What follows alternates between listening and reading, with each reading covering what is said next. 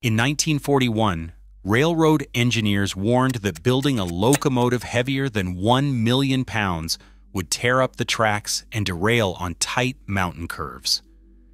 Union Pacific faced a wartime gridlock. Trains stalled at the Wasatch Range, supply lines choked, and disaster loomed. Yet something unprecedented was about to challenge every expert prediction. How do you solve a crisis? By risking the impossible. The answer begins where skepticism almost stopped history in its tracks. Freight trains lined up in the Wyoming night, headlights glowing in a queue that stretched for miles. Inside the Ogden dispatch office, the telegraph clattered with urgent messages.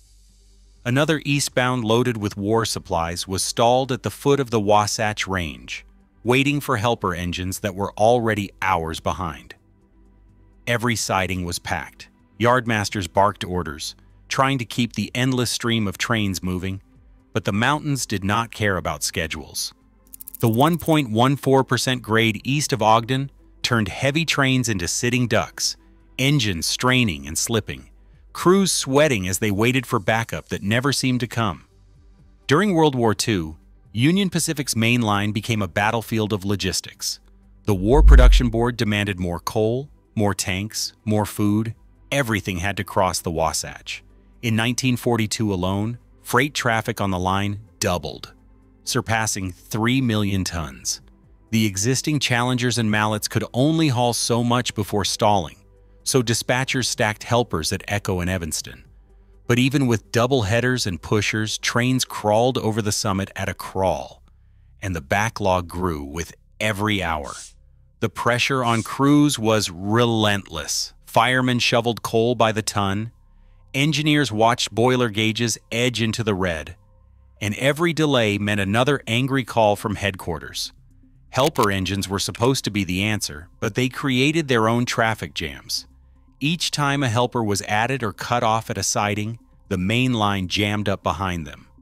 Yardmasters at Ogden and Green River worked overtime, shuffling engines and crews in a desperate effort to keep the war effort rolling. Sometimes trains would sit for 6, 8, even 12 hours just waiting for an available helper, while others limped over the summit at less than 10 miles per hour, eating up precious time and fuel. Logbooks from the era read like a litany of frustration. There was no margin for error. Every delay rippled across the continent, threatening to choke off supplies for the front lines. The Wasatch bottleneck was more than an inconvenience. It was a national emergency. The railroad's best minds knew something drastic had to change. The old solutions, more engines, more men, more hours, were not enough anymore. The only way out was to imagine a locomotive so powerful it could do alone what had always taken 3 or 4. But building something that big on tracks never meant for such weight would take a leap far beyond what most thought possible. Engineers from across the railroad world lined up with warnings. The numbers alone seemed to defy logic. A single locomotive more than 1.2 million pounds, longer than a city block, meant to thunder over mountain grades built for smaller machines. Whispers turned to outcry. One phrase echoed in every meeting and every letter: it will tear up the tracks. The idea of such a giant rolling across rails, designed decades earlier, set off a wave of technical objections. Skeptics pointed to the weight, arguing that so much mass concentrated on a single machine would crush the rails, sink the ties, and displace the stone ballast beneath. Trade journals filled with diagrams of failed giants, locomotives that twisted rails or split switches because their frames were too rigid or their weight too focused. Every railroad had a story: a heavy engine that left tracks warped in its wake, a sharp curve that buckled under the wrong load. The Wasatch Range, with its 1.14% grade and tight turns, was no place for an experiment. Calculations passed hand to hand, each one predicting disaster. Some warned that the locomotive's driving wheels would hammer the rails until they cracked. Others feared the flanges, those steel lips that keep wheels on track, would grind so hard against the curves that rails would peel away from their fastenings. It would be a maintenance nightmare, the refrain went. Every mile would need rebuilding. The skepticism was not just about weight. The sheer length of the proposed locomotive raised alarms about how it would handle the bends carved into Wyoming's mountains. Put that much steel on a curve and you'll have your train in the ditch, one doubter insisted. A few pointed to the Challenger and Mallet engines, already the biggest in service, recalling how even those machines sometimes slipped or derailed when pushed too hard. If the helpers cannot do it safely, what makes you think a monster like this can? Asked another. The warnings piled up. Letters arrived at Union Pacific headquarters, some unsigned, others from respected engineers, all repeating the same message. Too big, too heavy, it will destroy the track. For the men tasked with solving the Wasatch bottleneck, these voices could not be ignored. The challenge was not just to build something powerful, but to prove to the entire industry that bigger did not have to mean disaster. The burden of proof would rest on steel, steam, and the courage to bet everything against the odds. Otto Jabelmann sat at a long table, blueprints spread before him, pencil tapping against the edge as the debate circled around the room. The air at Union Pacific headquarters was thick with urgency. War traffic was overwhelming the line, and every solution so far had fallen short.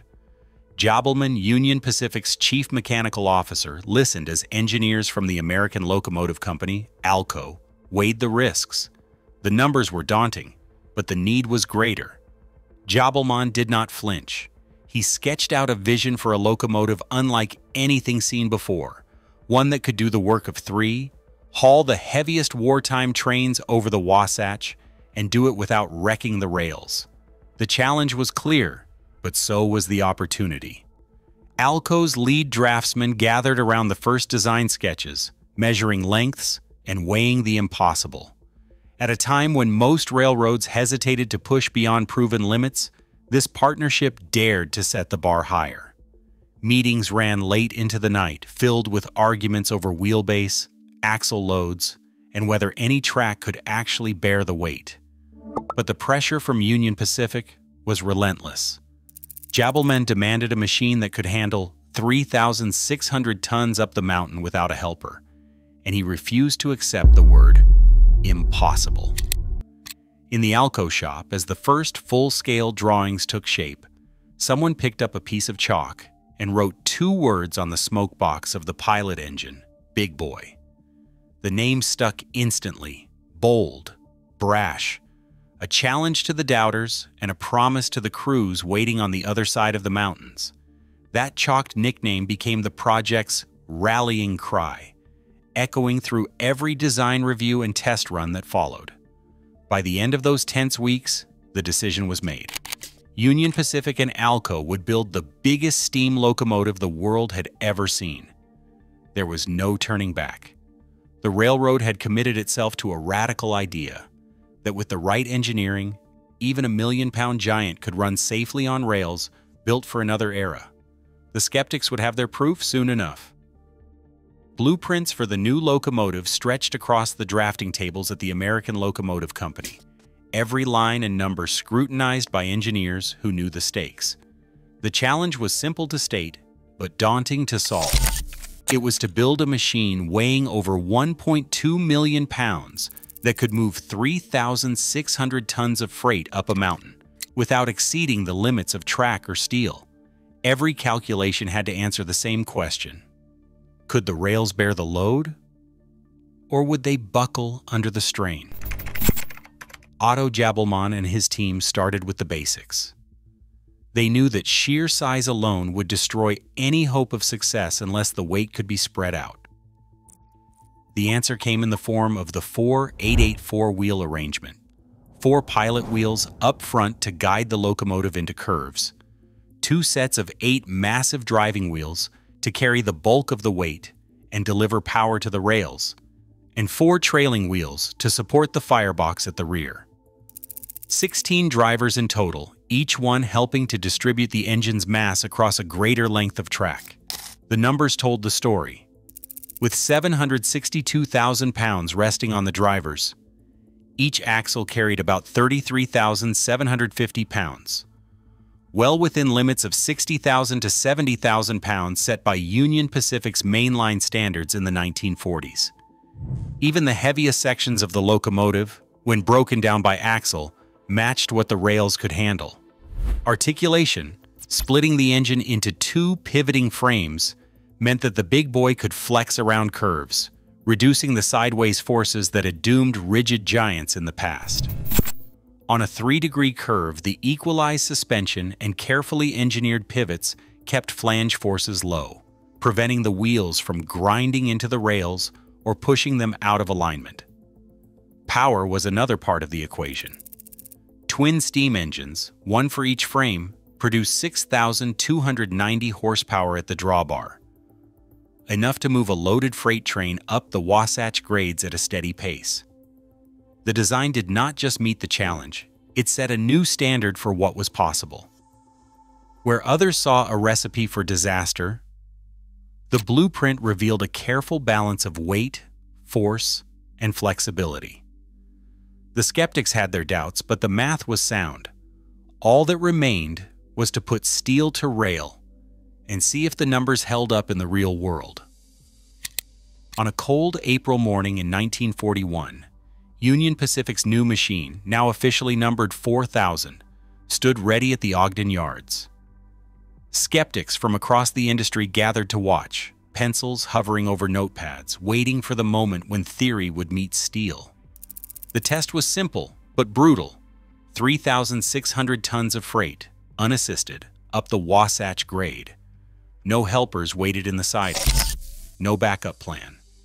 Just Big Boy, a full head of steam, and the mountain. The engineer eased the throttle open. 16 massive driving wheels dug into the rails, and the train began to move. There was no lurch, no groan of metal under strain, just steady, rising power. The dynamometer car, hooked directly behind the tender, recorded every pound of pull, every surge of horsepower. As the train climbed the 1.14% grade, the numbers told a story the doubters could not ignore. 6,290 horsepower at the drawbar, a steady climb at nearly 20 miles per hour, and not a hint of wheel slip. Crews along the line watched in disbelief as the mile-long freight snaked through the curves, with no rails buckled, no ties splintered, no ballast churned loose beneath the weight. At the summit, the dynamometer report confirmed what no one had dared to claim before. Big Boy had conquered the Wasatch, hauling a 3,600-ton train unassisted at speeds that left the old double headers far behind. The engine's articulation let it glide through the bends, while its equalized suspension spread the load so evenly that track inspectors found no evidence of damage, just shining rails where the giant had passed. For the first time, a single locomotive had proven it could do the impossible, and do it with margin to spare. The skeptics had their answer, written in coal smoke and cold numbers. Big Boy was not just a theory anymore. It was a fact, rolling west with the freight the nation needed most. Union Pacific did not stop at a single prototype. After Big Boy number 4000 proved its worth, the railroad placed an order for 24 more, bringing the total fleet to 25 by 1944. These giants became the backbone of the Wyoming and Utah main lines, assigned to the toughest stretches between Ogden, Green River, and later Cheyenne. Each locomotive stood over 132 feet long and tipped the scales at more than 1.2 million pounds. But the real story was in their daily work. For nearly 2 decades, Big Boys pulled the heaviest wartime and post-war freight trains over the mountains, sometimes logging over 1 million miles apiece. Crews who ran the Wasatch and Sherman Hill divisions came to rely on Big Boy's strength and sure-footed handling. Firemen kept the massive boilers fed with coal, while engineers managed the throttle and watched the mountain grades roll by. On busy days, a big boy might make 2 round trips between Ogden and Green River, each time hauling thousands of tons of freight that once would have demanded a string of helpers. Yardmasters and dispatchers saw the difference in their schedules: fewer delays, quicker turnarounds, and a smoother flow of trains across the bottleneck. But the economics of railroading changed quickly after the war. By the late 1950s, diesel-electric locomotives offered lower fuel costs, simpler maintenance, and smaller crews. One by one, the big boys were retired from active service.